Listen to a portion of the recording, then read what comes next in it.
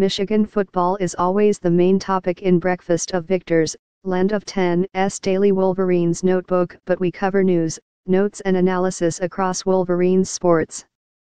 Join us each morning to get caught up on everything you missed in the world of Michigan football, recruiting, basketball and more. Wolverines left tackle Mason Cole, a 4-year starter about to tie a record for program starts, will appear in his final game for Michigan on New Year's Day at noon in the Outback Bowl in Tampa. He and linebacker Mike McCray were captains this season. More, want this roundup in your inbox every morning? Sign up here.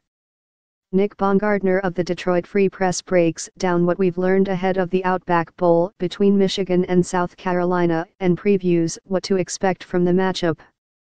Michigan Regent Ron Weiser announced on Tuesday that he will match donations to the Chad Tough fundraiser up to $1 million. The Wolverines have shown what happens when you find a cause that's greater than yourself and you embrace it, Chad Tough co-founder Tammy Carr said in a press release.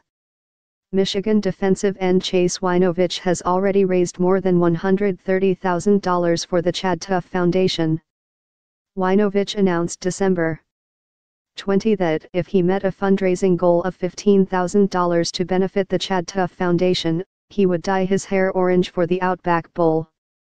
Marlo Alter and Kirkland Crawford of the Detroit Free Press give their top 15 Michigan sports plays of 2017. At Umeek Football has arrived.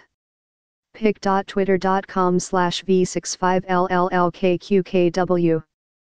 Outback Bowl, at Outback Bowl, December 26, 2017. Miss a previous edition of Breakfast of Victors? Get caught up here.